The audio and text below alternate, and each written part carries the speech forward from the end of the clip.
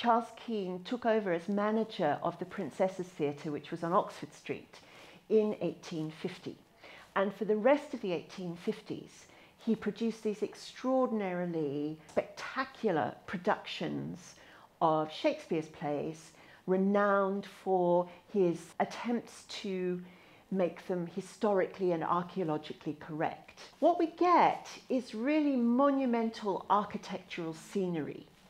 And there are many records of this, including this drawing, which is a drawing taken from William Thomas Greaves' set design for Macbeth. And here is the illustration from the Illustrated London News of the banquet scene in Macbeth, where Macbeth sees the ghost of Banquo, where Macbeth's murderous traipse through Scottish history is starting to have an absolutely psychological impact on him.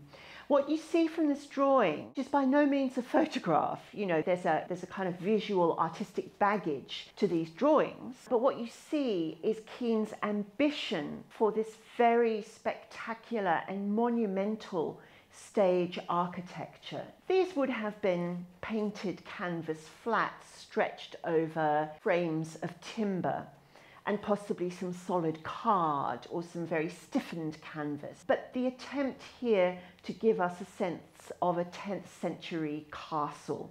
Kean and his wife Ellen, dressed in what they had researched as historical costume of rough-hewn woolen tweeds and kilts. So the whole emphasis in Kean's productions is to match Shakespeare's wonderful writing with equally spectacular scenography and production values, very high production values. You see this also in Kean's other works, so his production of Sardanapalus. Here we have a drawing again from the Illustrated London News of the Hall of Nimrod. The structure and scale of this staging is epic.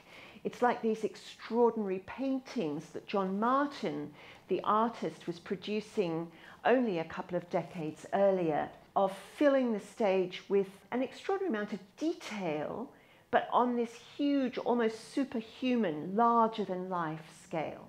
Kean has entered history, or theatre history, in these revivals of Shakespeare at a time when the Victorians cut Shakespeare to ribbons. Kean restored the historical texts and tried to give them the production values he felt were appropriate for the national poet, which is what people thought of Shakespeare at the time. But arguably, the play and the production that really made history is a purely popular sensational melodrama, written, or rather adapted from the French, by the Irish, English, American, French playwright Guillaume Boucicault.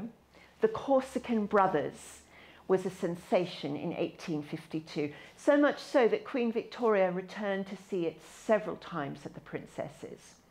It spawned all sorts of spin-offs, including these sheet music pieces from the play itself. So if you couldn't get to see the play, you could buy the Ghost Melody from the Corsican Brothers. And it was typified by this illustration. We have it here as the cover of the sheet music, the melody from the Corsican Brothers and the Ghost Melody from the Corsican Brothers.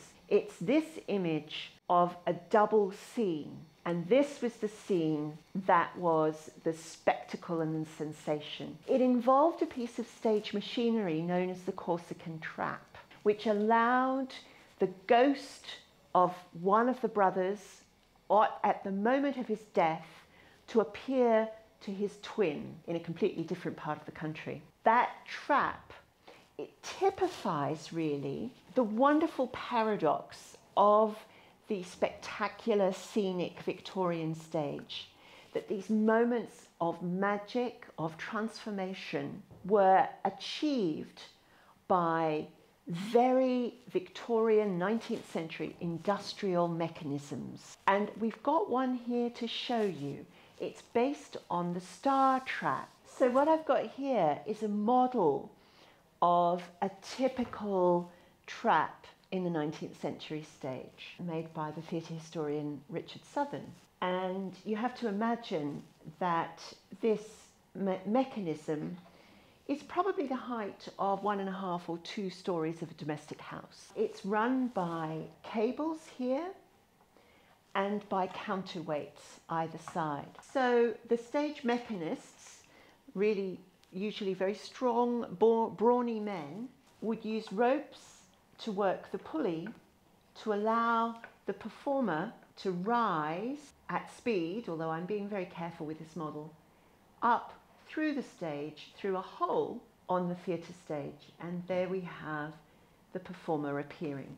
What I think is extraordinary about this is the level of strength required to operate such a mechanism. This would probably have had, as we can see in this drawing, 3 to 4 strong men pulling the pulleys. But what also we have to think about is the bravery, courage and risk that the performer is taking to rise at speed, unsupported, and appear as if by magic on the stage. Now, the Corsican trap worked a little differently. The Corsican trap was extraordinary because it allowed the performer, instead of rising straight up, to appear to glide and move up at the same time in a kind of diagonal gradient. Either way, the possibility of injury, head damage, limb damage was always there. But what we get is the magic of theatre, created entirely by industrial mechanisms.